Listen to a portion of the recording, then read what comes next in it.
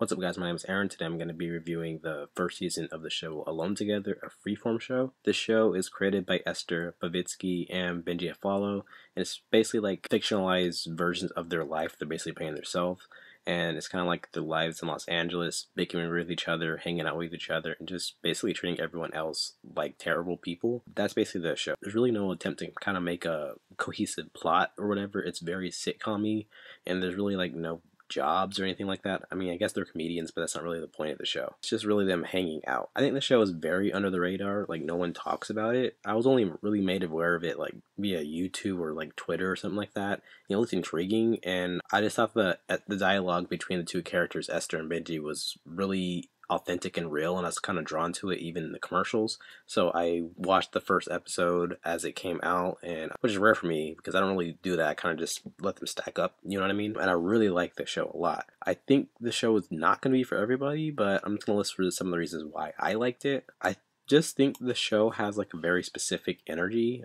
It's really weird. Like, it's just basically them hanging out with each other, insulting each other and other people around them with no real connective tissue or plot between the episodes. It reminds me of like It's Always Sunny or Difficult People, but I guess it's about young people, I guess. It's entertaining because Esther and Benji have this out of this world fantastic chemistry together, and it's just so believable as these two friends who are so used to each other that they're just kind of sick with each other, you know what I mean? They have a lot of lived in history together, almost immediately from the pilot. When after Esther gets a ride from Benji after she has a one night stand, Esther uses this like baby voice to try to convince Benji to, you know, take her to a juice place, and Benji is just like completely rebuffs her advances. He's like, you know, baby voice doesn't work on me. I don't just sleep with you. You want to try asking me like a normal adult? And I think it's just really basically telling of what makes the show so special to me, because to me it was really funny just the way that he was so abrupt with her. It really sets up this dynamic as like a strictly platonic friendship, and there's really no chance of them having like a will they or won't they relationship. I think the fact that Esther laughs at what he says, you know what I mean? Like, knowing that she's being silly and she's trying to get a reaction out of Benji, it's just really funny.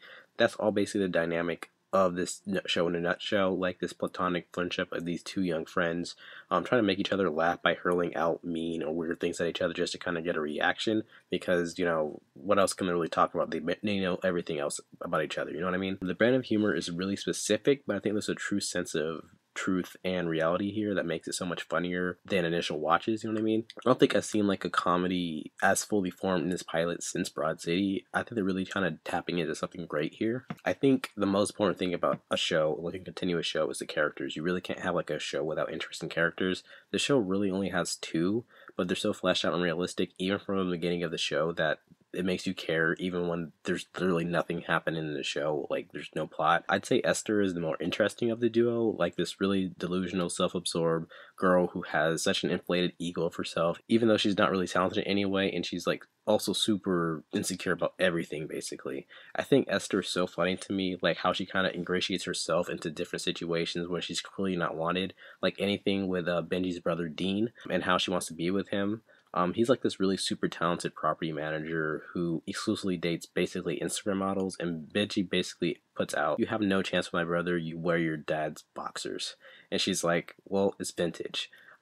Just the things that she says is just, you know, so crazy, and Esther is obviously pretty heightened as opposed to Esther in real life, but I think there's a kernel of truth of how this character acts that makes it so, like, believable and stuff. Like, I think I know people like this, and it's just really funny to see her kind of interact with people. I think Benji's kind of the same way too, this kind of awkward, insecure dude who kind of mooches off his more successful brother and spends his time hanging out with Esther. Benji isn't as oblivious to the world as Esther is, but the way he kind of disassociates himself from society to basically just roast everything around him is hilarious and also telling of his psyche. I also don't think Benji is as good of an actor as Esther, but I don't know, I think the way that he just doesn't react to anything like that, and he just has like dead eyes throughout the entirety of the show, makes the things that he says so funny to me. I think the characters are really interesting, and the way they kind of pepper in little details about each other and about their history and stuff when they cloud each other makes it feel so much more real and funny to me. And I like their interactions with other people too. I think the show is at its strongest when Esther and Benji are kind of forced to interact with people who call out their bullshit. Example of this being where like Esther has this dinner party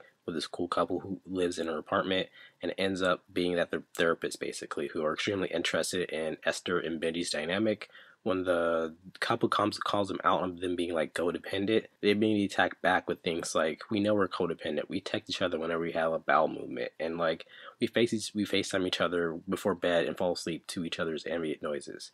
Again, this is really telling of their relationship because it acknowledges that they know they're in a bad relationship, but they don't really care to do anything about it or kind of improve it. A stinger at the end of the episode where Esther, Benji, and Jeff, who's their friend, are playing charade. They're playing a special version of it where Esther can only win because she only knows the answers because it's basically just all 90s girl band related. Benji says one of the most hilarious things I've heard in like a show when he says to this ridiculous game, he's like, what are you, Angelica from Rugrats, who makes up rules just to basically win? It's just so interesting seeing like a peek into these characters' lives and how they think and stuff, and especially whenever they're with other people, I think it's so hilarious to me. Now, I could talk about how like plotless this show is on, but to me, it doesn't really matter. I think the show is just really about them hanging out with each other, and on an enjoyment level, I don't think I've seen a show this is as entertaining as this one in such a quick fashion, you know what I mean? Like, from the first episode, I think is really funny. The mean and insulting humor really kind of appeals to me as it shows depth, humor, and insight into the characters all at once. The characters are so absurd and ridiculous, but also fleshed out enough that you kind of see real people in them throughout their antics, and them throwing themselves into other people's life is just like a recipe for success for me because it shows who they are as people and how they treat other people. You know what I mean? I think you're going to have a strong reaction to the show, either loving it or hating it on the first initial watch, but I ended up loving it, and I watched the entire thing in its entirety. To me, this is like a strong 8 out of 10 or B+. I'd recommend watching the pilot first because if you're interested in the show, you'll have a firm understanding where you'll kind of stand by the end of that episode. You know what I mean? It's really not that different from the first episode. So yeah, those are my thoughts on Alone Together, the first season. What are your guys' thoughts? Did you like it? Did you hate it? Let me know in the comments what you thought, and thanks for watching. Thanks, guys. Bye.